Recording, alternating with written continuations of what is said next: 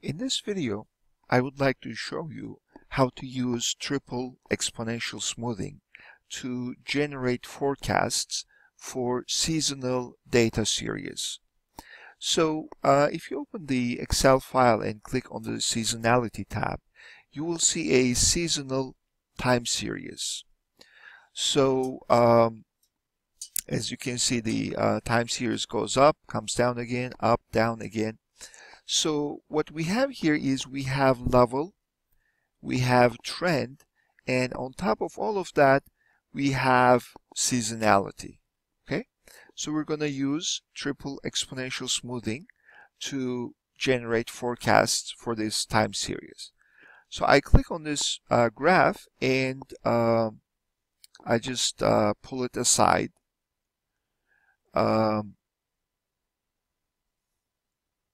So we're going to generate a forecast f sub t, and then we're going to have a level L sub t. We're going to have a trend t sub t. As an intermediate calculation, it's good to have L sub t plus t sub t. And then we're going to have a seasonality factor, d sub t divided by L sub t.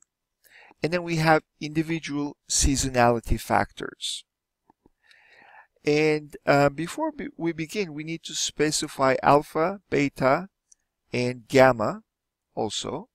So as simple values, I'm just going to set them all equal to 0.5. Then,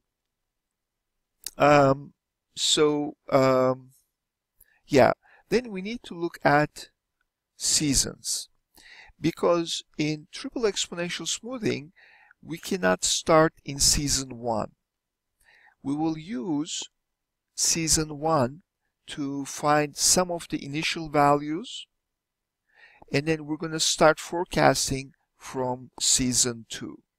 Okay, so so let me just copy this here.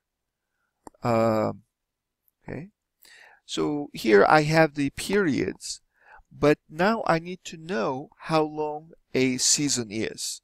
So for that, I look back at the time series. So how long is a season? A season is, in this case, 4 periods long. So how do I know that? So I count 1, 2, 3, 4, first season, and then I come down and I start the second season. 1, 2, 3, 4. I come down again. 1, 2, 3, 4. So every fourth season, I have a peak. Okay. So visually, I can already see I have seasons which are all 4 periods long. Okay. So then I need to have the starting values for L sub t and t sub t.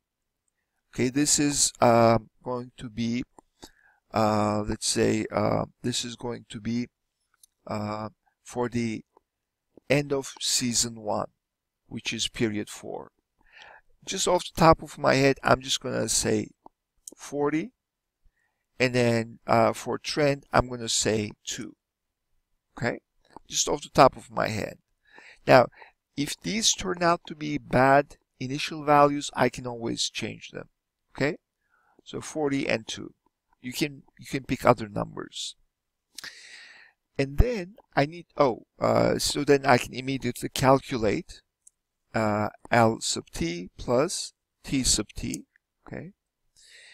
And then I need seasonality factors for each of the 4 periods. Okay. So to calculate them, what I do is I press equal demand of the first season divided by the average demand. Okay. Average across the first season, across the first 4 periods. Okay, so this is F2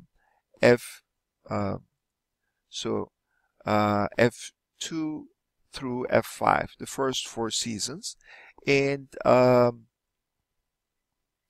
to set them to make sure that they don't move, I press F4, so I get the dollar signs, press OK. Right? So, and then I click lower right hand corner and drag, and these are the first 4 seasonality factors.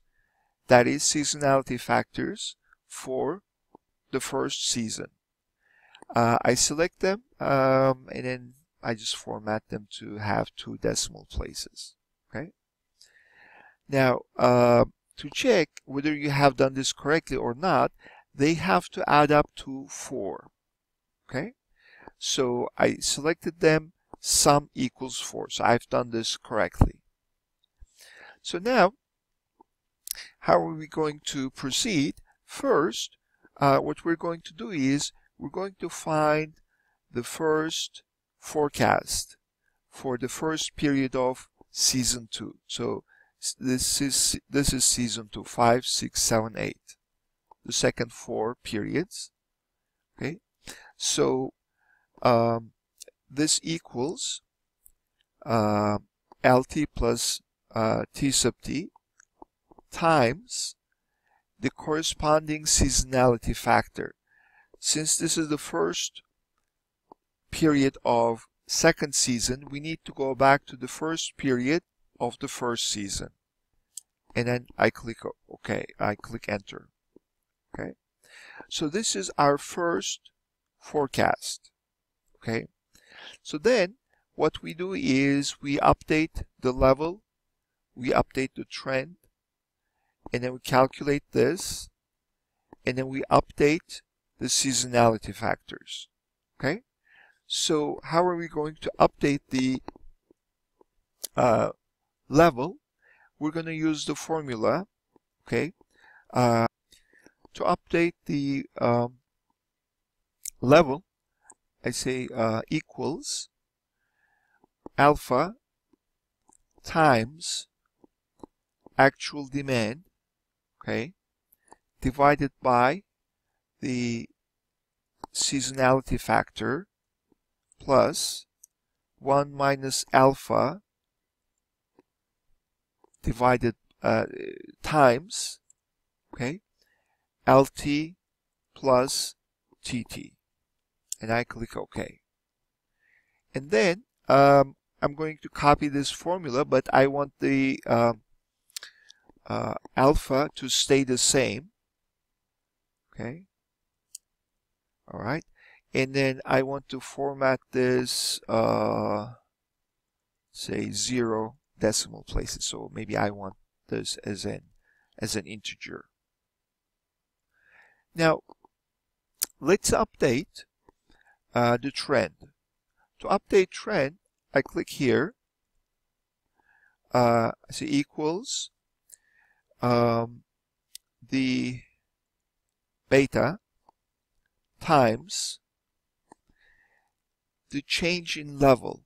So this minus that change in level plus 1 minus beta close parenthesis times, okay, LT plus TT, okay, equals, again, I format this as an integer with no decimal places, and since I'm going to copy this down, I put dollar signs before P and 2. Okay, so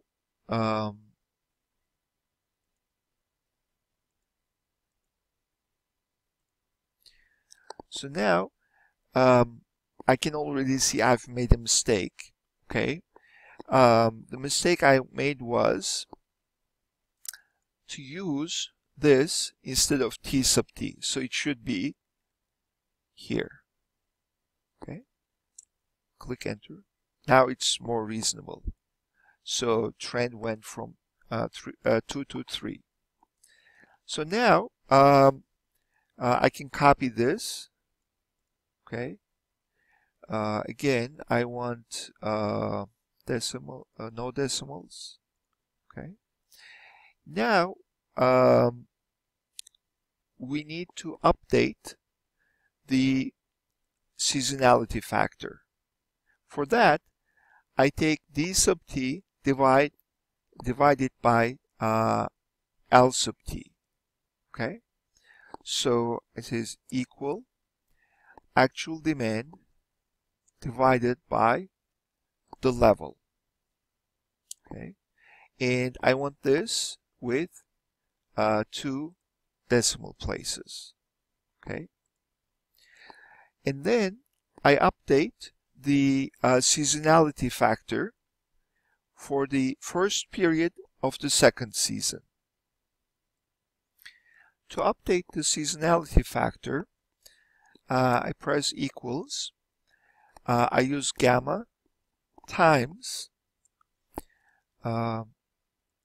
this cell plus 1 minus gamma, okay, close parenthesis, times the same seasonality factor in the previous season. Okay.